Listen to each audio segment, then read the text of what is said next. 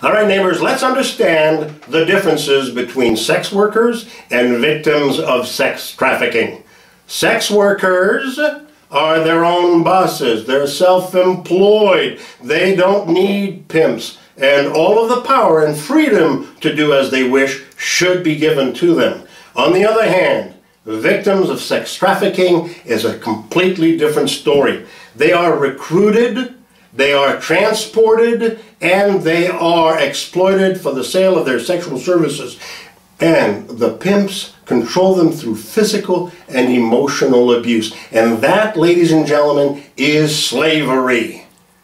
And slavery is unacceptable, it is illegal, and so is sex trafficking in this country. But the amazing thing is that in Ontario and other provinces, but I'll stick to Ontario here, Ontario has mayors and their councils licensing pimps who control body rubs, wellness centers, massage parlors, and there's no one there that's working as a registered massage therapist. They are there to provide sexual services. Now, I'd like you to look at these girls over here.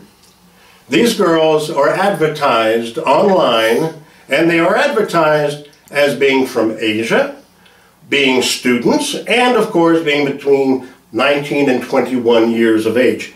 Very interestingly, they are advertised locally in Markham because they work at Orchid Spa. You can check them out online. Orchid Spa is located across the street from the Markham Civic Center where the mayor's office is, and they are licensed by the city. Now you got to ask yourself the question, how did the owner of Orchid Spa bring these girls from Asia? How did he do that? Well, first they were recruited by the slave owners in Asia. Number two, they were transported here, and they got into this country by exploiting the immigration laws.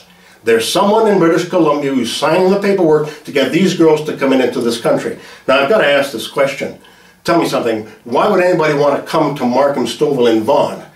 They came from Asia. They could get great business in Vancouver, Los Angeles, San Francisco. The list goes on.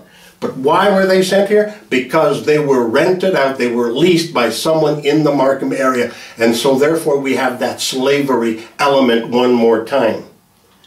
Now, you know fully well these girls would not have come here unless they were transported to. And then, of course, the second question is, why don't these girls simply walk away while they're here? I told you earlier, they are recruited, they are transported, and they are physically and emotionally abused by their traffickers, their pimps. Now, all of this is driven by money. Shall we talk about money? Markham's mayor, Scarpitti, and council have made $1.2 million in licensing revenues since 2014, when the federal government made body rubs illegal. Bill C-36 made body rubs and massage parlors illegal. They're called illicit. And that money, those licensing revenues, came from the pimps themselves and from the girls. This is called double pimping. I think it's unacceptable, and we ought to do something about this. And I want you to join me in emailing Mayor Frank Scarpitti and tell him, Frank, time to get out of the business. And the reason we're doing this is simple. These girls are someone's daughters, and we have a responsibility to rescue them. Send that email to Frank Scarpitti.